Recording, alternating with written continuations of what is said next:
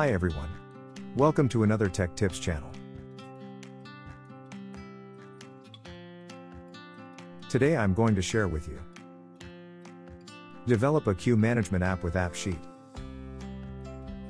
After this video, I believe you will found that how easy to develop a queue management app with AppSheet.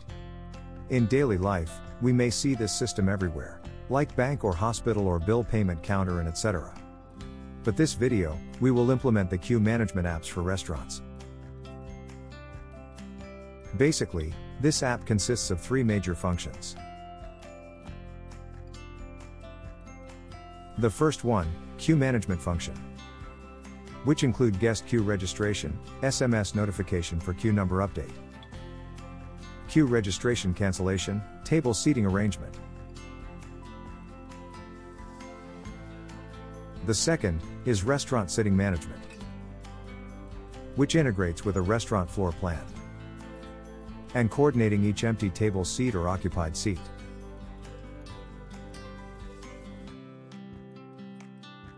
The last, reporting.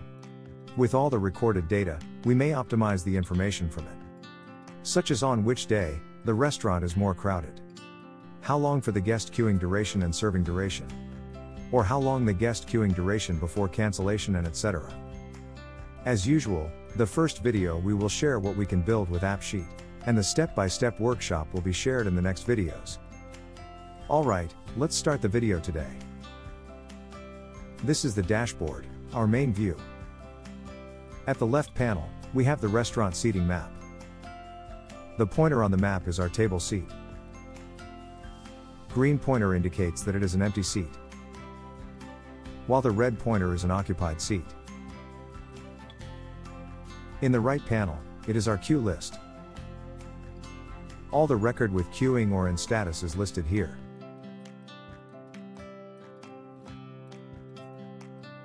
And we also have some action here, such as cancel, check-in, check-out and notification.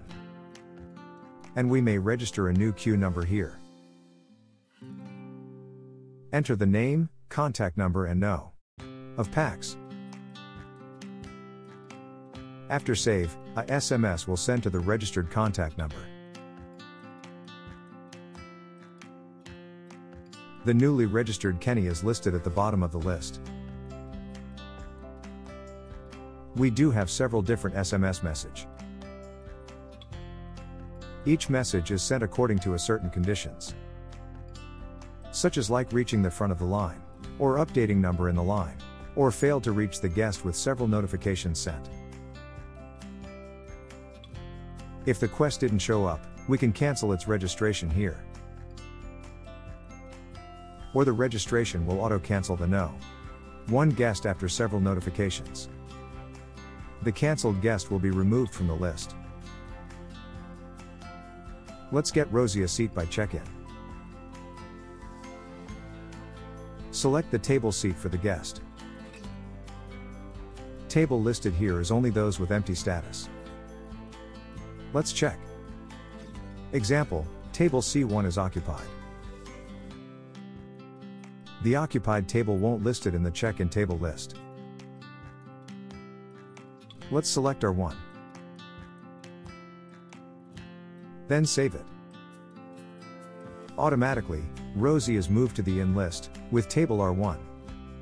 And at the same time, the one South African rand is changed to red pointer. Assume Rosie has finished her meal and checking out. Once Rosie is checked out, the pointer is changed to green, and the record is removed from the list. Queue history in the menu, listed all record regardless any status. The record is grouped by queue date, and the group by status. Next, let's check the seating map. To insert a new map, we may just click the Add button. Then enter the map name, and upload the floor plan map. Once the new map is added, click on the record. And add the table seat here. Enter the table name. and then select the coordination of the newly added table seat. Then save it. Let's check the new added table seat in the dashboard. Here is it. This is the BR1 table that we created a second ago. Lastly, with all the data, we can further create an informative on-screen report,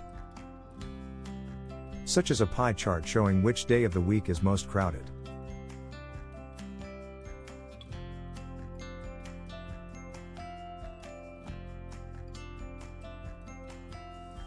Or a list that lists the queuing duration and serving duration.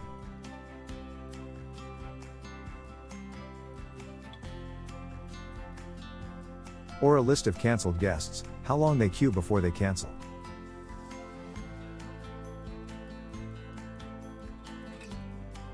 Alright, that's all for the function that we build for this queuing management app.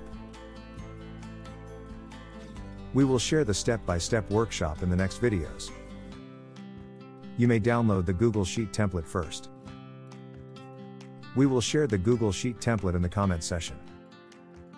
We end here today.